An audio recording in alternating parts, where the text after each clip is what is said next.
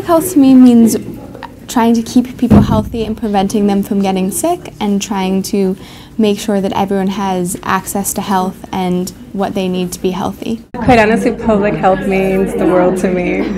I have a medical background, and I realized that I wouldn't be complete if I didn't see the public health perspective of medicine, which is actually the other side of the coin.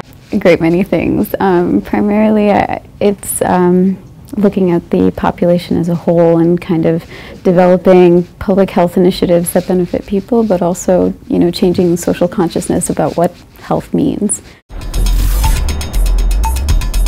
I think I was interested in public health before I knew what public health was. I went to college with this idea that I wanted to work in healthcare, but I wanted to work on healthcare as populations. I was really interested in minority health and why certain groups of people had much poorer health than others, and trying to fix that.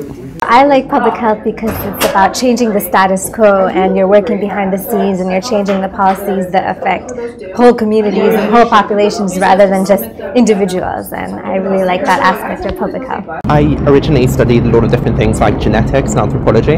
I thought public health was a good way of bringing them together in a way which is practical and helpful in society. And I'm very much interested in aging and aging populations, and public health is exactly the place to pursue that kind of thing, really. It's interesting how public health has different perceptions in different places. Like here we're talking a lot about obesity, rights of adolescents, whereas in a place like Brazil they were talking a lot about certain tropical diseases that are still lingering, whereas in a place like China, where I've also spent some time, people are talking about just general what is democracy and human rights and health. It's such a complex system, which is one of the greatest things that I've learned thus far in public health here, that everything is completely interrelated.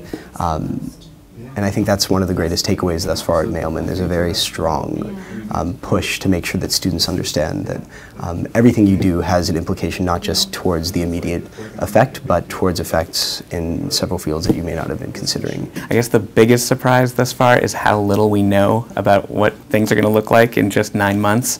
When January 1st, 2014 comes and a lot of the Obamacare comes into effect, we know what's in the bill, but we still don't know a whole lot about what it's going to look like and what's going to need to be changed. And it's exciting to know that I'll be graduating right around that time, and so there'll be a lot of opportunity and exciting stuff going on.